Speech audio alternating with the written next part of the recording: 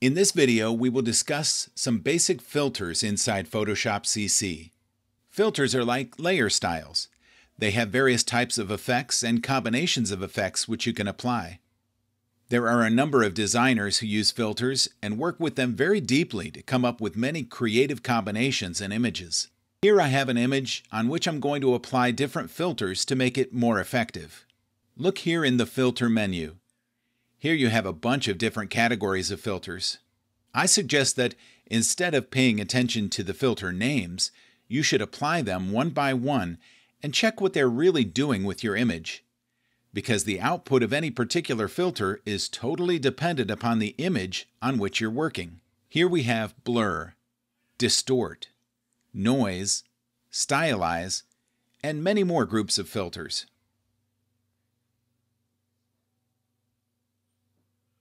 The filter gallery is the option where you can see the preview of all the effects of filters before we apply them. Look, here is the list of filters which we have seen before in the filter menu. You can also apply the same filter effects from this drop-down list, which contains all the filters together in a single list. Let's try some filter effects on our image. Make sure this eye must be on, so that we can see the preview effect of every filter effect on the image in the preview panel. Now just click on the filter which you want to apply to the image. You have to experiment with every filter to find the proper effect for your image, because filters give different outputs for every different image. Let me try the Poster Edges filter.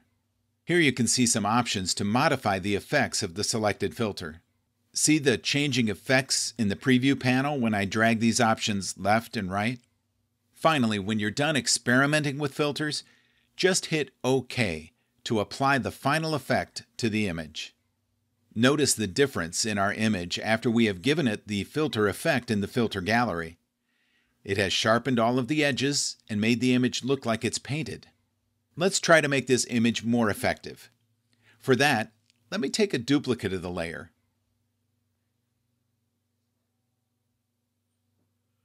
Here you can see a set of different blur effects. I choose Gaussian blur. It will blur the whole image. Set its value around 3 or 4 and hit OK. Now change the blending mode of this blurred image to overlay. You can see how the feel of the image is improved, even before we have given any effects to the image. It was a very dull image, but now the colors and feel of the image have improved very much. So I hope you got the basic idea of filters, and how we can use them, and how they can help us to raise our creativity. Guys, this was the last lesson of our course, Photoshop CC for Beginners with Guru 99. Thank you for watching, and I hope you have enjoyed this course. You can visit our website, www.guru99.com, for more free online education courses.